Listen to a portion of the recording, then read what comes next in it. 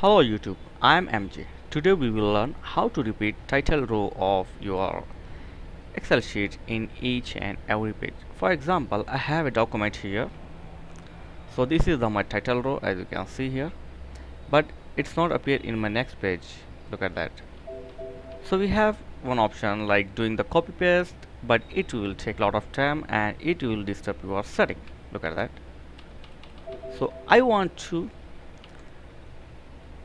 use this title to each and every page of my Excel sheet.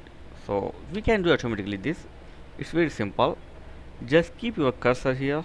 I will show you. Look at that starting point.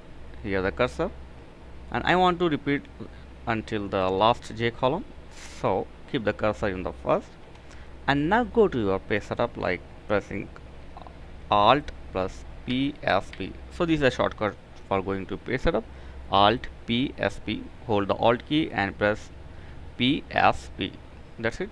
And after you press the Alt PSP, you will get the page setup box, and here you have an option like sheet. Okay, so press on sheet, and now here just keep the cursor like rows to repeat at top. So keep the cursor here, and now go here and just select your title. Look at that. I'm going to select this 1 2 3 4 5 6 7 8 9, like that's it. So after you finish this, just press OK. That's it, and it will repeat your all pages automatically. Look at that. Look at this.